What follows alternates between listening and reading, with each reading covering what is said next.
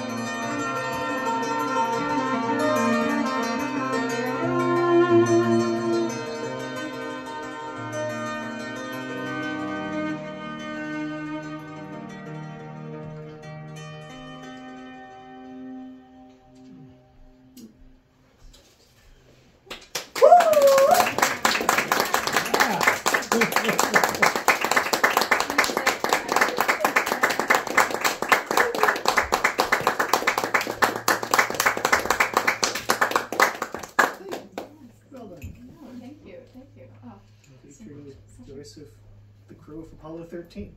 Yeah. It's so cool. You just like grab sounds and from everywhere. It's this whole new world. A whole new. No. Okay, I'm not going there. That's not improv.